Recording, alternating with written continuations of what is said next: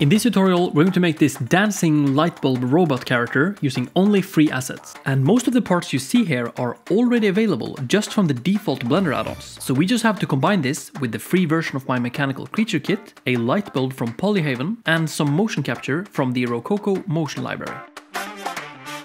So we're going to download Rokoko Studio. I'm on Windows, so I'm just going to click download. Just click sign in with browser, and I'm just going to make a free account with Google. Let's go to motion library, and here you can see new assets. Let's go view all, and you can sort by free. So here you can see there's a bunch of free motion capture, which you can download super easily. What's important is that you choose a mocap that has a proper T-pose. So in rest position, the armature should look like this, and not like this. So I want to go to categories and go to dance, and yeah, I like this one. So let's click on this, and here you can preview the mocap in real time. Yeah, I like this one.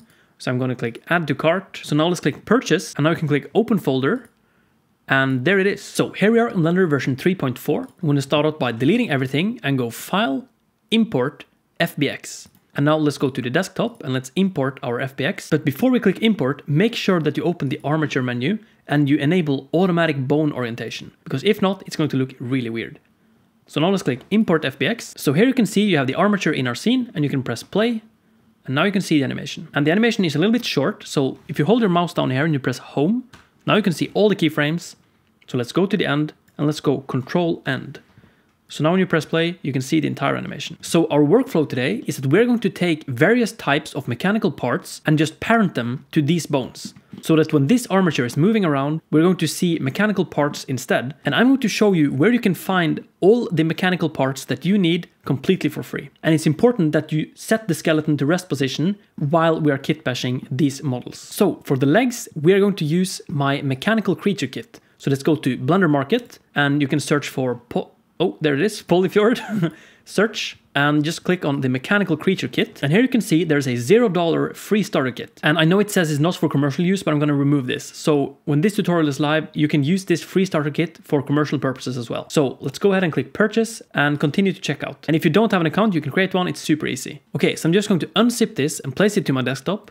And in Blender, let's go edit, preferences, and under file paths, you can add asset library, desktop, and you can just choose this folder and click add asset library. So now if you right click vertical split, you can set this editor type to the asset browser, and then you can change it from current file to mechanical creature kit free. So here you can see we have some assets that we can use in this project. So for the legs, I want to import this joint object, and we're also going to be using bar and bracket. And then you can just collapse this if you like. So now you can select this joint object and you can rotate it by pressing R and X, and you can view this from the side. And now this workflow is all about lining this up with the bone so that this part down here is lining up here, and then this top part is lining up here. So let's move this over. Let's scale it down a little bit. And then you can press tab to go to edit mode, and you can select this and press G and Z and just line this up. So there's one leg. And now if you like, you can go to modify properties, and under this bevel modifier, you can hold down shift and you can increase this so it's a little bit smoother. And then you want to press Ctrl A and apply the scale. And then let's actually tweak this a little bit further. Now let's press Shift D and duplicate it up here. There we go.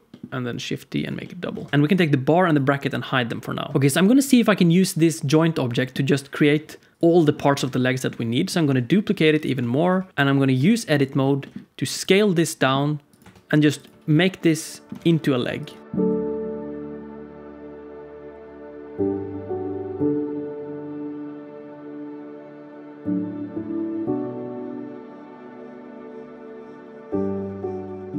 Okay, so that is one leg, and what's really cool about this is that if you set the viewport shading to material view, you can see that these already come with the material from the mechanical creature kit. Look at this beautiful procedural metal material that we already have. So now I think I want to make some arms as well. So let's take this leg and let's just duplicate it, and let's do the same procedure where we just line this up with the arm bones, just like we did with the leg bones.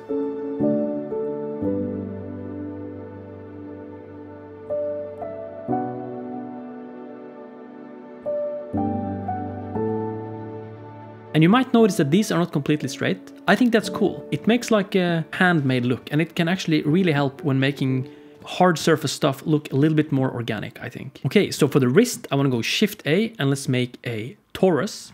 And let's just scale this down. And now I realize that this needs to be changed 90 degrees. So let's go to edit mode and let's delete this.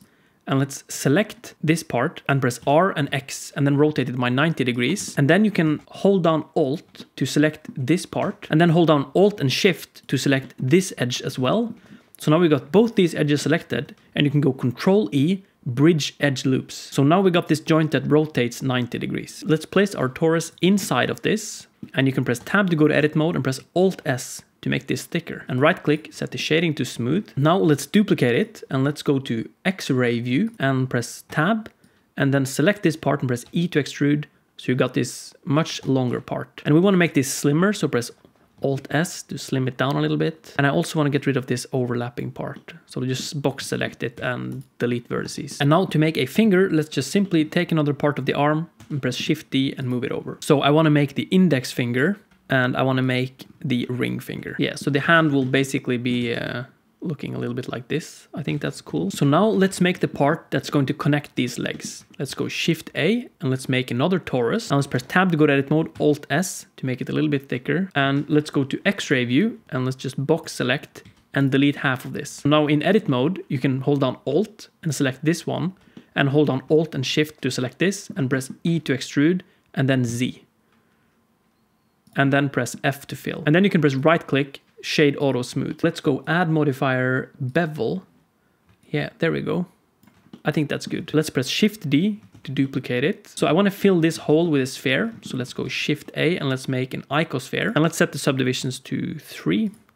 And right click, set the shading to smooth. And then you can just scale it down and you can move it over. So I want to try and populate this area so it doesn't look so empty. And let's make a cylinder. Scale it down and place it in here. So we got like some connection between these legs. And you can right click, set the shading to auto smooth. And if you go to modifier, bevel modifier, you can see that this looks a little bit weird. So you can Control A, apply scale. So now let's connect the legs and the arms. And I'm going to use the cylinder. So let's go Shift D and duplicate it. And I want to make this into like a torso object. And for the torso, I want to add a spring. So to make a mechanical spring, let's go to Edit, Preferences, and under Add-ons, let's just search for Extra Objects, and let's go Add Curve, Extra Objects. So now when you go Shift A, you can go Curve, and under Curve Profiles, you can select Helix 3D. So let's set the end angle to something really high, like 3000 or something. And we want to make this smoother, so let's change this to Bezier and let's lower the width a little bit. Let's try a end angle of 4000 instead. So now we can move this over so it goes around the cylinder, and under Object Data Properties, you can go to Geometry, and under Bevel and Depth, you can pull this so you can increase the thickness. You can hold down Shift to be a little bit more precise. And to change the diameter, you can press Tab to go to edit mode, press S and then Shift Z to scale it on all axes except for the Z-axis. Then you can scale it on the Z-axis as well. And you can set this to wireframe view, and you can see that this has a lot of geometry, and we don't need that. So under Object Data Properties, you can lower the resolution preview from 12 to, for example, 3. And you won't really see the difference, but this could help make your scene a little bit more responsive. So I want to add a spring inside the legs as well. So let's go Shift A, Curve Profile, Helix, and let's change the end angle to something really high, like 20,000. And this just looked like spaghetti. Look at this. Yeah. So we need to increase the resolution. So let's just increase this to something like 300. And I want it to look like a spring, not like a phone cord. So perhaps it should be 15,000. So now let's place this inside the leg. So it looks like there's some sort of mechanical spring inside of here. I think that's cool. And let's go Shift D and place one here as well.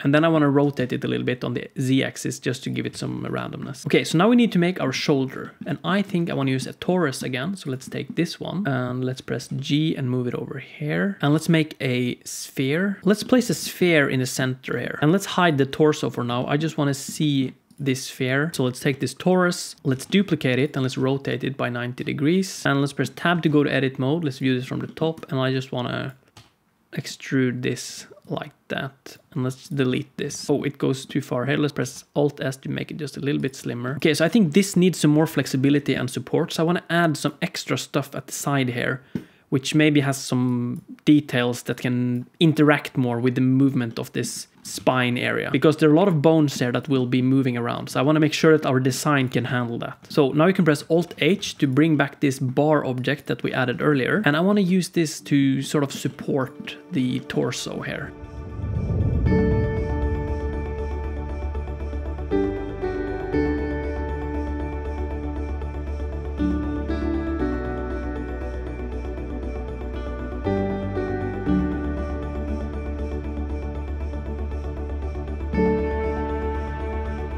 Okay, nice, this is looking good. Now for the neck area up here, which we are going to connect to the head, let's use this bracket, Control A to apply the scale, and now it gets really thin, so we have to increase this again. Okay, so for the head, we're going to use a light bulb. So let's go to polyhaven.com, and let's go to models, and let's just search for light bulb, and let's go light bulb 01, and let's just click download. Okay, so I'm going to save it to my desktop, so I'm just going to right click, extract here, so it's unzipped, and now let's go file, append, and let's find our project file, light bulb, object, and just go light bulb 01. So now we have imported this light bulb, and you can go to material view, and you can see that this light bulb looks really cool.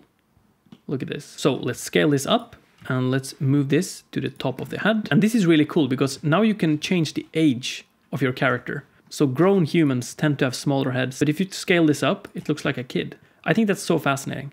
Okay, so now we want to add some more details here. You can see these holes. We're going to add some screws. So to do that, let's go Edit, Preferences, and under Add-ons, let's search for Bolt, and let's add Mesh Bolt Factory, which is an amazing add-on that just comes with Blender. So now you can go Shift-A, Mesh, Bolt, and for some reason this adds a 7-meter tall bolt, but you can change the bit type to, for example, Phillips, and you can increase the diameter.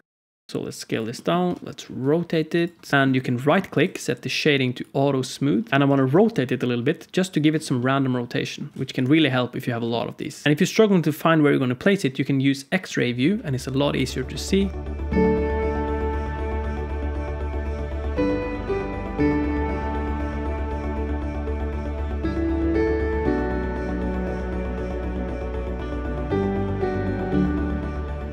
Oh, I made a mistake. I have forgotten to duplicate this one. I just moved it. So okay, so now we got half a robot, but luckily it's symmetrical, so we're going to duplicate it. So let's just box select everything that we want to be on the other side as well. Yeah, I think this is it. So let's go Shift D to duplicate, and then press Escape, and then press Control M to mirror, and then press X to specify the X-axis, and then let's just line this up. Oh, we've forgotten to attach a screw to the back here. So let's just duplicate one of these. That's important. So the kitbashing is done, and now you can see if you want to change any proportions. For example, you can change the size of the head, or in this case, I think I want to make this bracket a little bit smaller, so I'm gonna have to tweak that a little bit.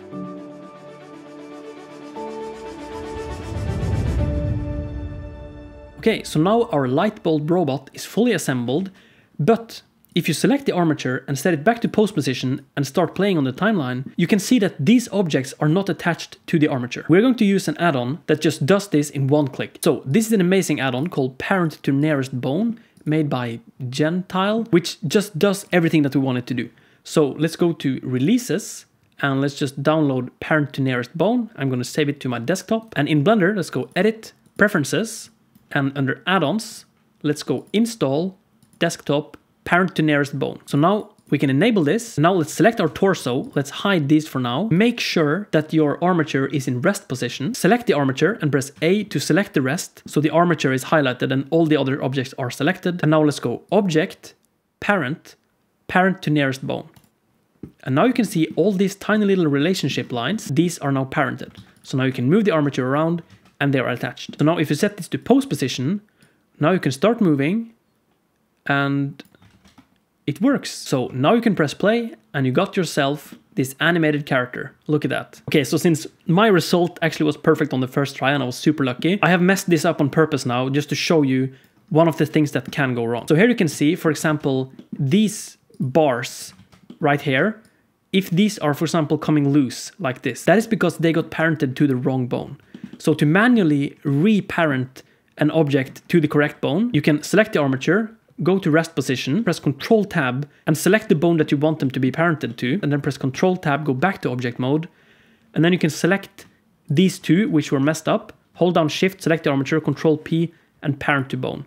So now these will be parented to this bone. So now when you set this back to pose position, it will look correct again. So now let's add the torso. Okay, so the reason that we have waited with the torso all until now is because these bones are moving a lot and we just want the torso to be attached down here, and then it's going to have an object that is attached to up here. So it will use a constraint instead. So to set this up, let's select this spiral, for example, and let's go to Object Constraint Properties, and let's add Object Constraint Damped Track. And let's set the target to be this sphere. And now this doesn't really work, so let's change the axis.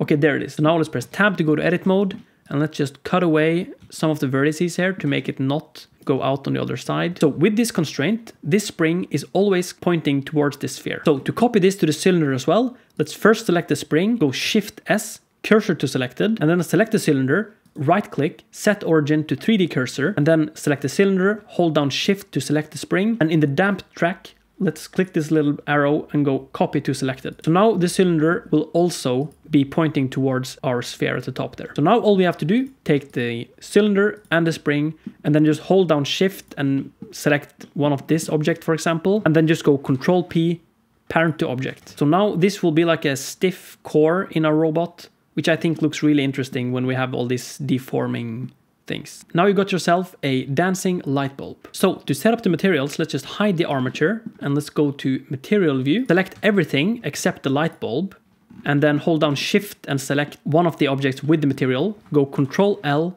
link materials. Okay, so now you might notice something. If you zoom in on these bolts, for example, you can see that the material is not really working here, it's tiling. And that's because these bolts are originally this big. Press A to select everything, go Control A and apply scale.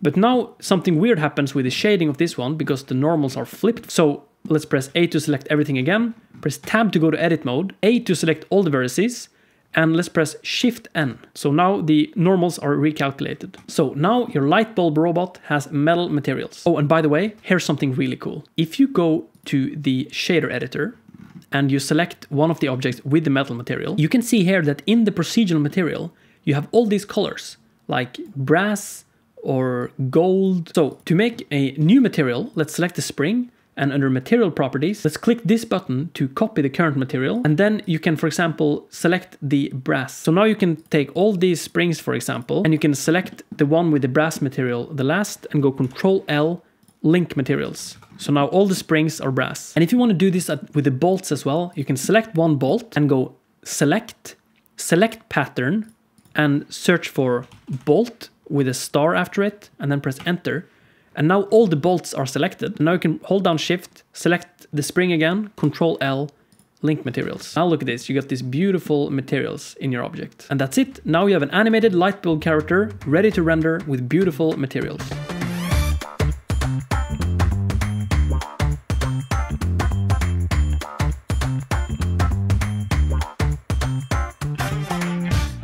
If you thought this tutorial was too short and you wish it was longer, I've actually made a longer, more in-depth version on my second channel, where I just go through every single setting in the entire process. So feel free to check out that video on my second channel, Polyfior Deep Dive. If you enjoyed this tutorial and want to support my channel on Patreon, you can now get a new desktop wallpaper every month with the new rendered view tier. This gives you access to wallpapers that are high quality renders of my work with resolutions that supports up to 8K displays. The rendered view tier also includes all the other stuff on my Patreon, like my project files in material view, which you can pick apart, study, or just copy all my render settings. Thanks for watching.